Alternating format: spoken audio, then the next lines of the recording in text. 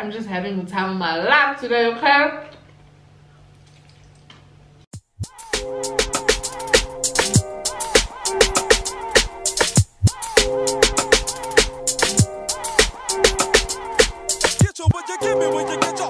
Hey guys, welcome back to my channel. I am ONA OLIPHANT for those who don't know. So today we have something a little bit different, a little bit more fun. So today's video is gonna be a mukbang, whatever. Yeah, that's what we're gonna be doing today while we have a little bit of chit chat. So I'm gonna be discussing a few topics that you guys suggested for me on Instagram. And as you guys can see, I have my food ready. And also please do give this video a big thumbs up so that I can know that you guys enjoy videos like this. So yeah guys, without further ado, let us get into the video. Okay, so let's get started. So today we're gonna be having KFC. You guys know that I love KFC. If you watch my vlogs, you know that me and KFC, we're like this. So the first thing that I got a wrap, a twister. This is the sweet chili twister. I wish I could show you guys. I don't know how the hell am I going to do this, but that is how it looks. I've never tried that before. And then it came out with some chips, as you guys can see. And then my favorite thing in the world, but it looks like they were so stingy with the sauce this time. But anyway, this is just some dunked wings. I got 4 because I just realized that there's no need, absolutely no need for me to be getting 10 dunked wings anymore. I don't know who I think I am. And then I also got chicken nuggets. I've never had the nuggets from KFC actually, so looking forward to tasting that. And then drinks. The meal came out with a Sprite. Me and Sprite will forever be together. And then I got my favorite as well, an Oreo crusher. This is my absolute favorite, guys. So yeah, let me just open this up. They gave me the paper straws and I hate these, so we're not going to be using none of that, okay? I'm going to be using my own straw. This already has melted. KFC should do the right things and just sponsor me already, because wow. So this is how my food is looking right now. I have my wrap on a plate. So with me personally, I don't like I can have in my food, guys. I'd say I'm a picky eater. So as you can see, no tomatoes, and I should have specified on the order. So that's perfect. There's just cheese in there and the twister itself. So yeah, just a disclaimer, if you are somebody who does not like hearing people chew or you know anything like that, then this is not the video for you, darling. I'm so sorry, but this is a mukbang, okay? So yeah guys, I went on Instagram and I asked you guys to send me a few topic suggestions that you guys wanted me to discuss. And thank you so much to each and every one of you guys who sent through topics. I appreciate it. And yeah, I don't know how I'm gonna do this because I watch mukbangs and I'm just like, how do you guys manage to eat while you talk, because this looks difficult. But anyway, okay, so the first topic is dating in your 20s. So so for me, I met my boyfriend when I was in grade 11. I was in high school, so we started dating ever since I was in grade 11, so it's ever since high school. And then I came to varsity and we were dating. Now I'm almost done with this nonsense of varsity. Still dating. It's gonna be 5 years this year. That's a lot of that's a long ass time, guys. Do you guys know what 5 years is? 5 years is a whole 5-year-old toddler. That is my little sister's age. Well, she's turning 6, but oksalayo, you know. So yeah, we've been dating ever since. I feel like dating in your 20s, it can be really exciting. It depends on what you make out of it. A lot of people choose, you know, the other route, the promiscuous route. And then there's people who want to be in relationships. So it can be people tend to say that it can be liberating for each person or whatever choice you make, but I feel like dating in your 20s is so much more exciting compared to the experience that you might have had in high school. Because in high school I feel like we were so restricted. A lot of our parents didn't want us doing certain things or going certain places. You had a curfew. So now a lot of people are becoming independent. People are now in varsity, people are working. So with me, my parents were so strict in high school. I remember I was dating in high school, but they never wanted to hear any of it. Nix. Curfews, you had to be home at this time. They don't care what the hell you're doing, what you're doing at the mall, you better be home. So when I started dating my boyfriend, they just became a little more relaxed, and I guess they just realized that I'm growing up and they just started easing down. So now it's so much better. I think also because they know who I'm with and where I'm going, and they know him, so it's just so much easier now in terms of my freedom as well, my space. I feel like, you know, for a lot of people, like your early 20s is so much fun. People are having the time of their life, but you know, a lot is going on. And then also I feel like dating in your 20s comes a little bit with some pressure, because your 20s is the time that, well, your late 20s or mid 20s for some people even, it's time for you to actually choose like your life partner. You need to know by a certain age, like, okay, this is the person that I want to spend the rest of my life with, which is scary. So it just comes with a lot of pressure. The responsibility as well that comes with dating, guys, it's a lot, because you can't just think about yourself, especially when you're in a serious relationship now. You can't be doing things as if you're single, you know. So dating in your 20s, I feel like dating in your 20s can be very tricky, because a lot of people are afraid of commitment. People just want to play around, so it's just that, you know. Yeah, let me try this wrap. I hope I took out all the tomatoes.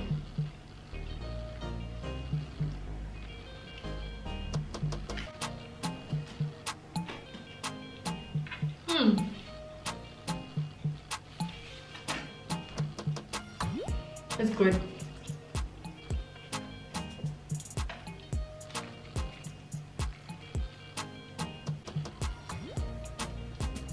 Okay, so the next topic I want to touch on is body positivity and just self-confidence in general.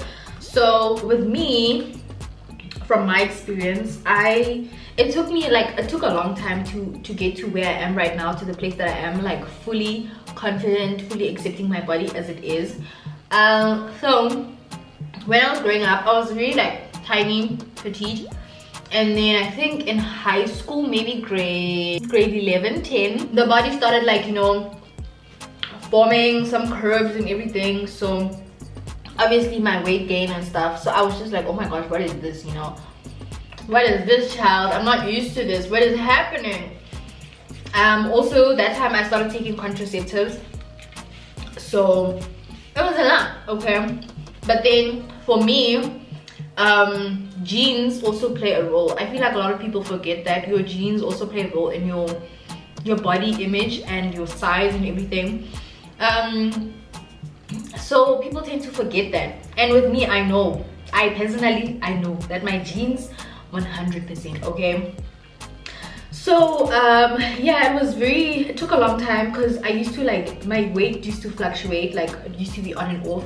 I would gain weight, lose weight, gain weight, lose weight. And especially when, like, my weight, like, I started picking up weight, I would by all means, like, I'm gonna lose weight, start gymming, everything, you know, drastic stuff. And whereas now I fully accepted my body, I'm happy with my body, I'm comfortable with my body, even though it took so many years. I even started wearing shorts now in public, guys. That never used to ever be me. Shorts, never. So now I got myself a pair of shorts, and now I wear shorts in public, okay, because why not? I can, you know. So I just feel more confident, and I honestly don't care what people are gonna say. That butterfly ring syndrome, not me, guys. Count me out. So I feel like also a lot of people have influence on why certain people don't have like confidence in their bodies and or like insecure about their bodies, because people like to body shame, okay? And you guys need to stop body shaming people. So with me, when was it? I think it was last month. So somebody on Instagram thought that it was just, you know, it was just okay.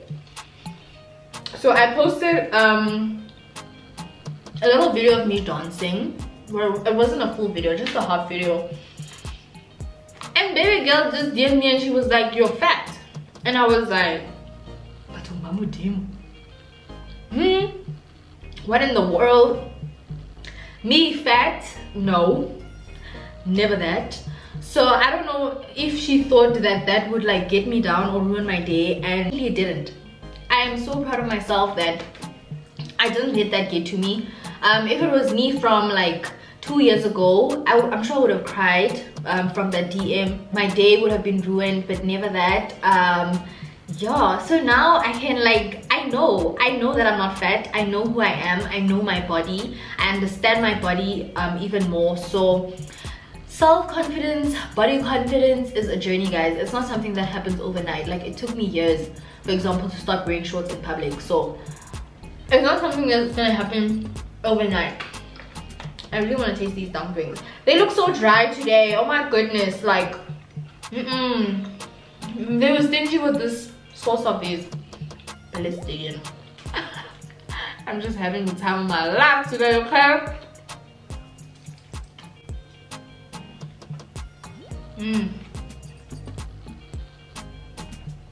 So yeah, as I was saying, it's a journey. It's not something that happens overnight. It takes time. So if you are somebody that is struggling with your self-confidence in your body, all I can say is take time to understand your body, what looks good on you, what your body likes. I also found that like taking care of my body has helped me so much in terms of like self-care, whether it's investing in a good like body scrub, investing in a good body lotion, perfume, you know, stuff like that, just to make yourself feel good. I promise that that will like, it will make a difference and you will feel so much more confident. I honestly don't think I'm gonna finish this food, guys. I'm already feeling full, and I like, look at this wrap. I haven't even like, oh my goodness.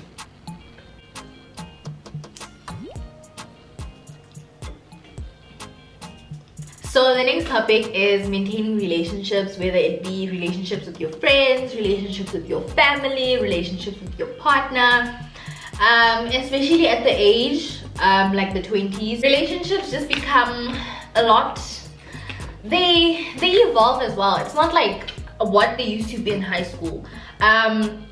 With me in high school, obviously in high school your friends, you used to see them every single day, talk to them every single day. So yeah, also staying with your parents. Now there's a thing, how do you have to maintain those relationships with your friends, especially now with the pandemic. We can't even see each other as much as we want to. So how do we maintain those relationships now? With me and my friends, it's not a thing how we have to speak every single day. No, that's not the type of friendship that we have.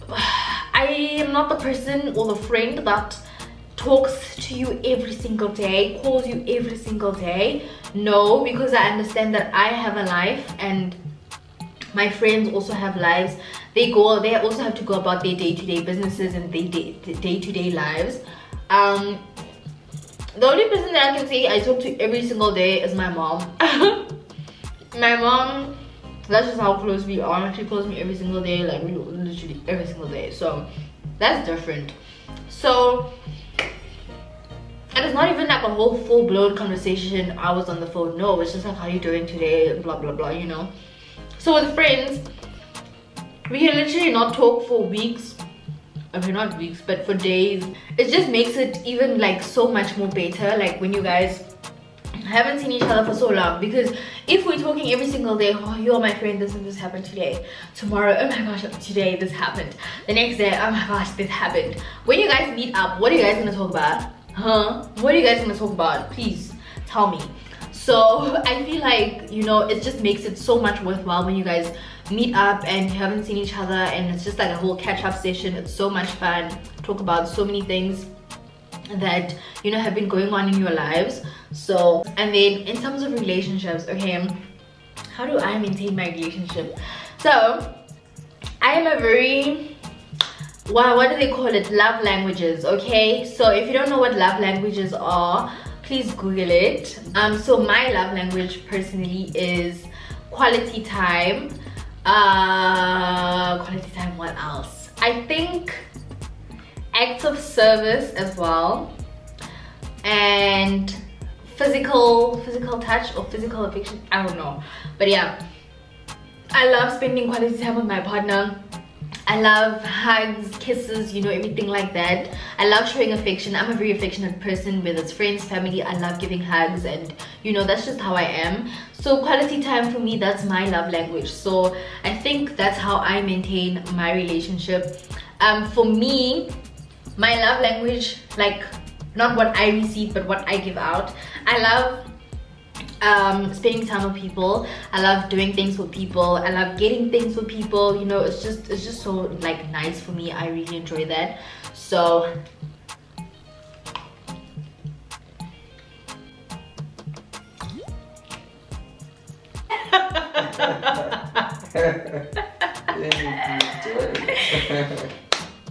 oh my gosh, yo, bazalwane, mina ngihluthi. I am so full. Is that even the right word? Comment down below in the comments if I said it properly. But anyway guys, yo, I am so full, bazalwane. I am very, very full. I still have half a wrap. Is this not even, it's not even half. Guys, KFC, yo, KFC will make you full.